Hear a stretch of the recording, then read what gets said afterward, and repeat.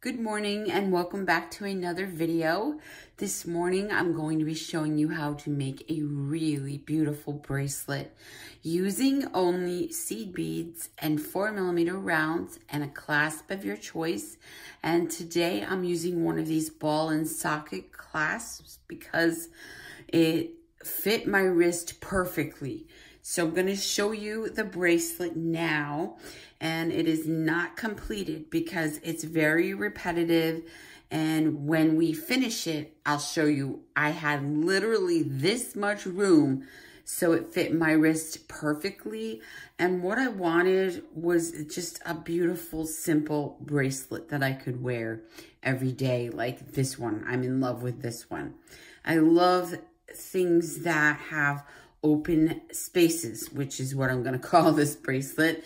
And that's how I know I have a favorite. If I know the name before I even finish the design, I know this is going to be one of my favorites, which I have many, but that's the project today. This is going to be nice, quick, and easy, very, very simple. And that's what I wanted for today. Very low key and a small amount of materials. So all you're going to need are, just like I said, some rounds, 4mm. They could be anything you want.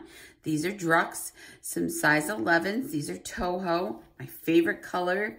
And then I'll show you how to end on this one and attach the clasp. It's the same on both ends. So we're going to begin by pulling a lot of thread on a size 11 beading needle, and keep one of these handy if you have them, or a pair of pliers. And we're ready to go. So I have, like I said, 4 yards, a lot of thread, because you'll see as we go what I'm doing. And I spread them out. I want to make sure that I'm keeping an eye out for defective beads, because it will throw off the shape of the bracelet. So we're going to begin by picking up 4 of the rounds. Let me go down on Zoom for you. So 4 rounds, and then 7 11s, and then 4 more rounds, and 7 more.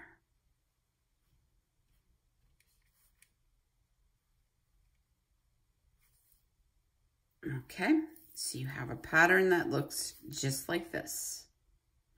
We're going to drop it all the way down, leaving about a 20-inch long tail. And that's so we can do the other side after, and I'll show you over there on the other bracelet.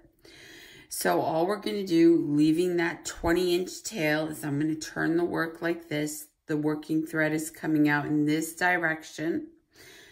Let me pull off just a little bit. We're just going to come around and go right back through all the beads in this direction, making a nice circle. And I won't be able to do it all at once, so I'm going to take my time, go really slow here, just so we don't have any knots right in the beginning. So we're just running around, going through all the beads, making a circle, no knots or anything like that today. Okay, and then once you come up on that tail, just like this, we haven't made a full-blown circle yet. So we're just gonna run up these 4 rounds on the edge there, just like that. And then weave up through these 7 11s. And we're going to stop for just a second. I'm going to put my needle down. I do not want this moving around as we're working, so I'm going to attach a needle right to the tail right now. And we're going to secure this part down right now, so that way we're all ready to go for the time when it comes to add the clasp. But this way it'll be all nice and secure. If I can get it on there. There we go. All right, so I'm just going to flip the work around. So now we're on to the tail. We're coming out of a round. we need to be coming out of the seed beads. So I'm just going to weave up through these 7 right here. And pull down on both threads. Now here we go. We're going to ladder stitch, square stitch, excuse me. So we're going to pick up 111. We're coming out of this one right here. We're just going to come back around and go right back through. And then right down this one. If I could see, that would be great. I just missed it, totally missed it. And then again, we're gonna come back around, and now we're gonna go through the second one. And right back down. And if you forgot how to do the square stitch, I did a couple of beginner videos on them. So pick up another one. We're just locking each one together one by one.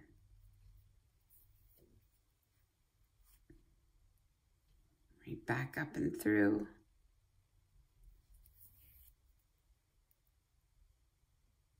And right back down. And we'll do this all the way down.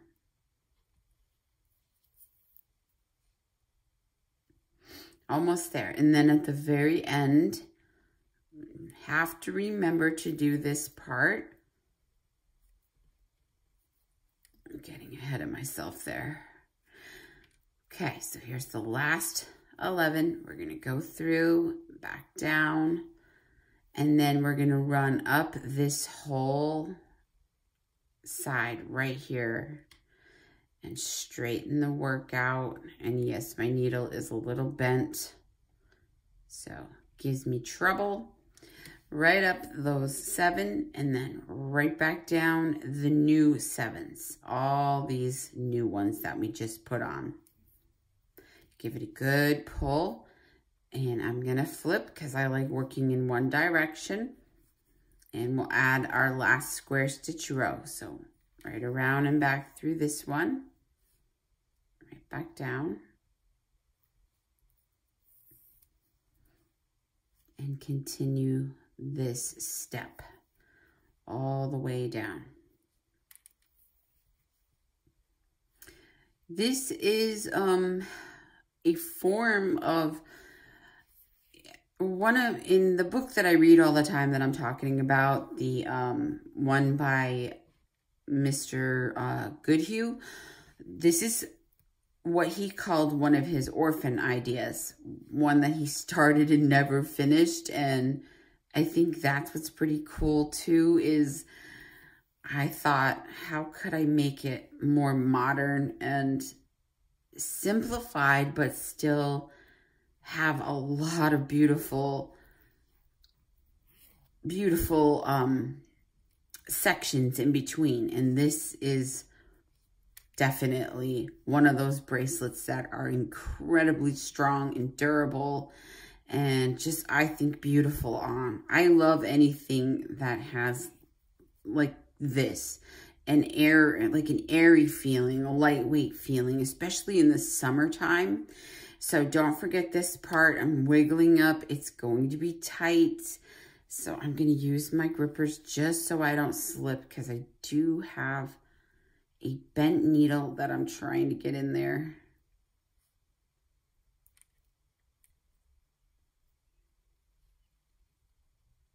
All right, it's going to be difficult. So I'm going to go through whatever it wants to. And what did I miss? Just one. So I'm going to go in through that one. And that's it. Sometimes it is a struggle because we have a lot of threads going on, and I never want to push the work to where the beads crack.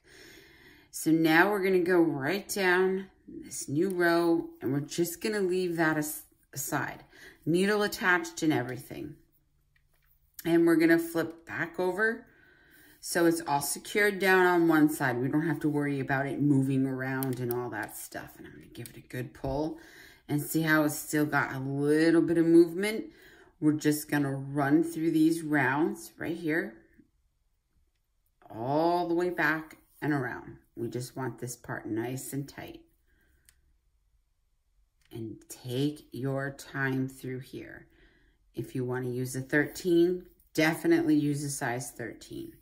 I had no troubles with a size 11, so thankfully.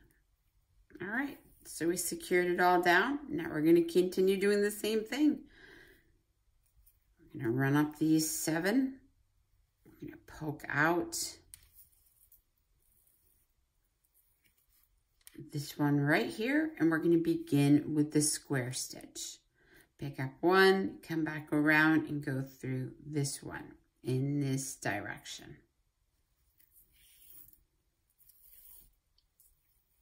Lots of thread, and right back down that new one.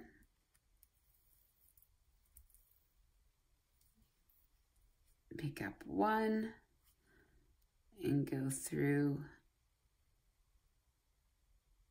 this one. And remember, it's going to be tight, but that's what you want. The square stitch is so incredibly strong. And it's funny, when I was designing this, I said, it needs more, it needs this, it needs that. I tried all kinds of different things that I thought would look neat in there, but it just didn't work. It took away from what I wanted. It was a very simple, beautiful bracelet. That's it. With a little amount of material, so you don't need any specialty beads or anything like that, because sometimes they're expensive and very hard to find, and especially right now, it's just, you know, everything's so slow and hard to get. And I know a lot of people, you know, including myself, don't have that extra money to go splurge on those new beads that are coming out, even though I want to. Really, really want to, just not now. So I'm trying to use what I have on hand to make really cool, beautiful designs. So that's it. That's all you're going to do. 3 rows of the square stitch in between each of the section. And I'll show you again how we'll do the section. And then, like I said, we'll add the clasp together, and we'll do it. We'll do that on the end on both. It's the same on both ends is what I should say. So sorry, I am a little rusty. It's been a while since I made a video. And then we'll go right back up all these beads. Me personally, I like to flip, so I work top to bottom, and then we'll just continue. So this is our 3rd row. Just continue with the square stitch. And it gets so much easier once your thread starts to get shorter too. Pulling all this thread is what takes the longest, for me anyway.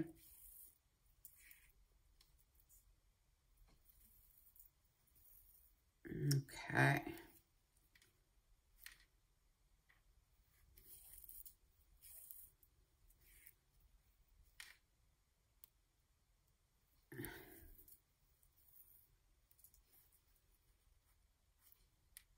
And you can see how high my tension is. The indentations on my finger, I'm holding on real tight. No gaps, no separation here. Just keep going. And then I'll show you the next step, and then we'll move on. And like I said, this is going to be a short, quick, fun stitch. And I hope you guys enjoy it. A couple more.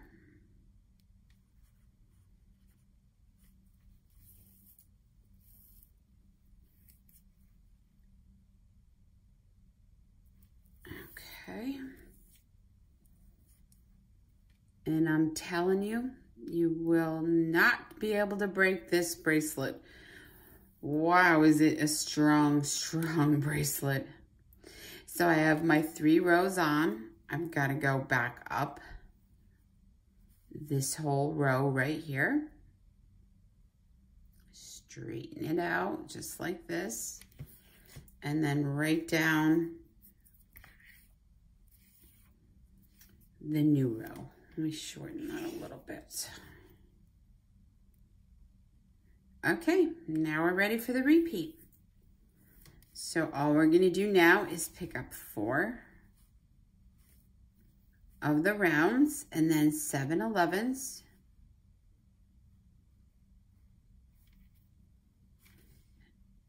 And 4 more rounds.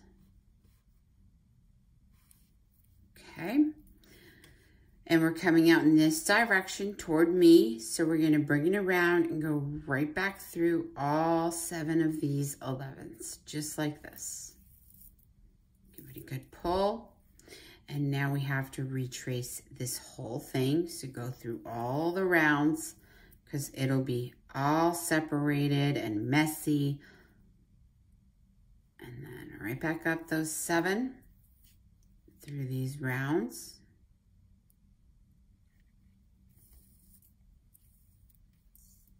And right down. Plenty of room in there still. And you can immediately feel it get nice and secure. And then we're going to step out that 7th 11 right there. Oh, I think I'm going to love those colors. I wish I had one of these in gold. You can also use a button, which I was going to try to add this one in, but I didn't want to take away from it, but we'll see. We'll see as we get to the end. But I'll just show you how to add the simple one for here because I wanted something that I could pop on and off real easily. So I'll show you on that. But if you see the photo on Facebook or whatever, I might change my mind and add this beautiful button in there. And it will be added the same way that I add these, the ball and socket. So that's it. You'll just continue square stitching for 3 rows now. And then repeat again with the 4, 7, 4, right back around through all 7. And that's it. I'll just do this one row just to show you, and then we'll move over to the one that is almost done. And like I said, you know I'm not a good measurer. So when I got to the end of that one, I said, oh my goodness, I barely had enough room for a clasp. So I wanted to come up with one that I could keep short, and that was the ball and socket. So that's why I did that. Easy to get on and off as well, which is something that I like. I don't like fussing around with my clasp where I'm trying to get bracelets on and off and stuff. So that's why I decided to go with that one. Okay, that's it. Nice and easy. And I had you pull 4 yards for a reason, which I'll show you on that one. It gives us plenty of thread too, because we're using a lot of thread right now just by doing these sections of square stitch. We're using a lot because each bead 1 by 1 attached, plus that reinforcing part. Oh goodness, just be careful of that. No knots, no tangles today. Where did I get hooked here? Let me back it out a second. If this happens to you, just a tiny knot in there. Right back down. Okay. And then always remember to go right back up that stack. There is a very small knot in here. There we go.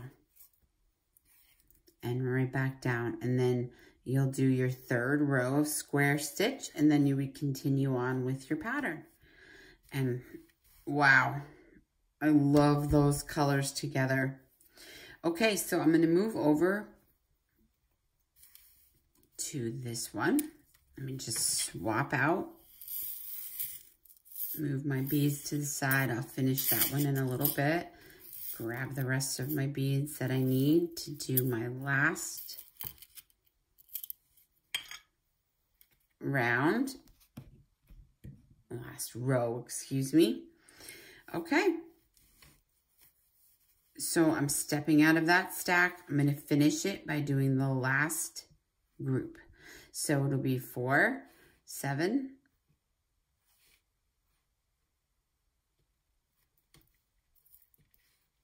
and then 4 rounds, and then we'll take it and we'll go right back around and up these 7. So much easier when the thread gets shorter. Oh my goodness. Because it's a lot to work with, so you have to go slow, have patience, but it's really worth it. You don't have to worry about adding in thread later on and all that stuff. All right. Pop out here. And this is where I'm going to add my last 3 rows of square stitch.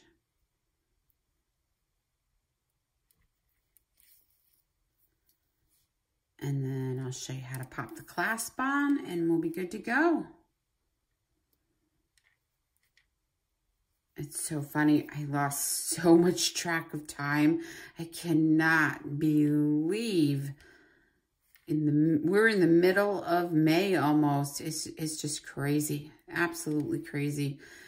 I literally thought the other day it was still April, and I looked and I was like, oh my gosh, it's just flying by. And I hope you're all doing well, and I'm always thinking of you guys, and I appreciate you sending me messages when you know I'm not doing well. You know, if I'm quiet, I'm usually not feeling well, but I have to tell you, somebody sent me one message. It was so weird.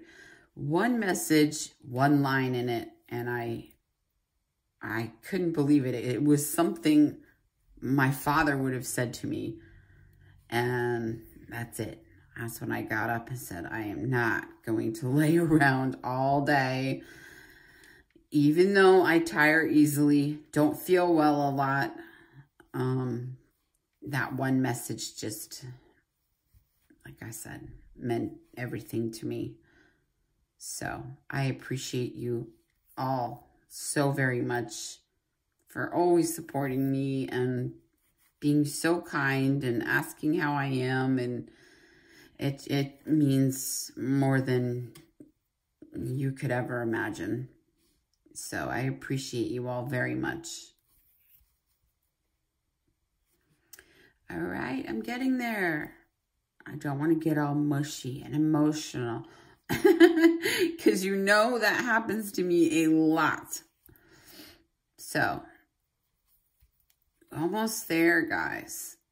I know it's not the funnest thing to watch because I'm sure you've done the square stitch with me before, but these colors together are just really cool too. Very, very cool.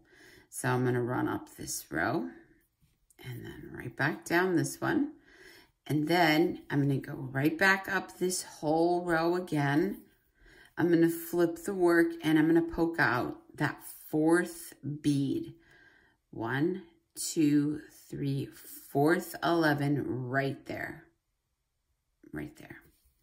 And here's where we're going to attach the clasp. I'm going to go off zoom so you can see. So I have one side attached right here. All I did was pick up 3 11s. The end, doesn't matter which one, whatever one you want to start with. I'm going to slide it down. We're just going to skip that end and run through these 3 11s. And you see how we're coming out of the 11 this way. We need to just come back around and go through it in this direction. So right back around with 3 on and pull, because I want this to lay straight. I'm going to give it a really good pull here. Okay. And then we're going to run up these 3 and around that clasp. And I did this a total of 3 times.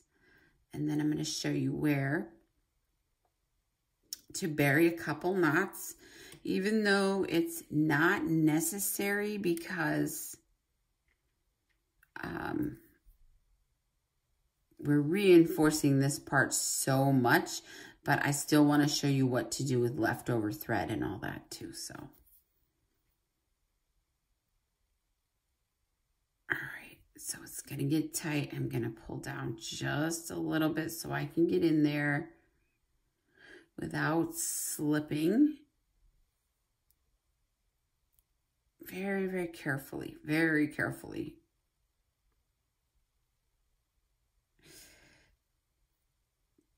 Okay, great.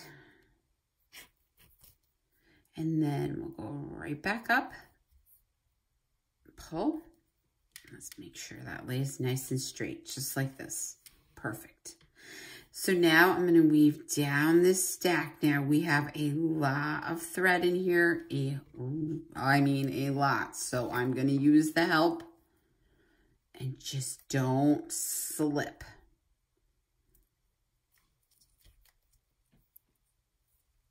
Okay, and I'm going to go right back down this row. And this is where I'm going to use up my extra thread. So see if it's not that strong on the edges here. There's a little bit of movement, but not much. All I'm going to do now is just run through and go all the way around. This is optional, but this is how I tightened it up. I also am going to dip this piece. I know I've talked about that a lot. Before I say anything else, I'm going to stop right here. And this is where I'm going to pick up that thread space right in between those 2 rounds. And I'm going to throw in 2 knots. So pick it up. Before you pull that loop, put your needle right in and continue. Yeah, this is a piece I'm going to dip because I've never worked with the finish of these Druk beads before. So I don't know, you know, how well they're going to hold up. And I don't like removing my bracelets to wash my hands every minute. So if I put that protectant on it, it really, really helps and works. So all I'm doing, this is it, is just weaving up and down. Like I said, you're going to hit some tight spots. Just using up the rest of my thread and tightening everything up in the process. And then if you dip this piece, it's going to absolutely stay and hold its shape and be protected and all that. But that's all optional. You definitely don't have to do that. I kind of do both. I'll use up all my thread and dip it just because if you go through all this work, you definitely don't want it, you know, falling apart on you. So. All right, so that's it. I'm going to keep weaving until I have no more thread left. There's no need to put any more knots in here. Believe me, this is solid. This is a solid piece. All right, so I'm going to stop right here. And we'll take a look at it. Actually, I'm going to just go ahead and burn it. I only have a little tiny piece left. And let me see what I do with my thread burner. I'm going to burn as close as I can there. And we'll take a look at it. Let's move some of this stuff out of the way. And that's it. Oh, I got to burn a little closer. You see that? That will drive me crazy. Get in there.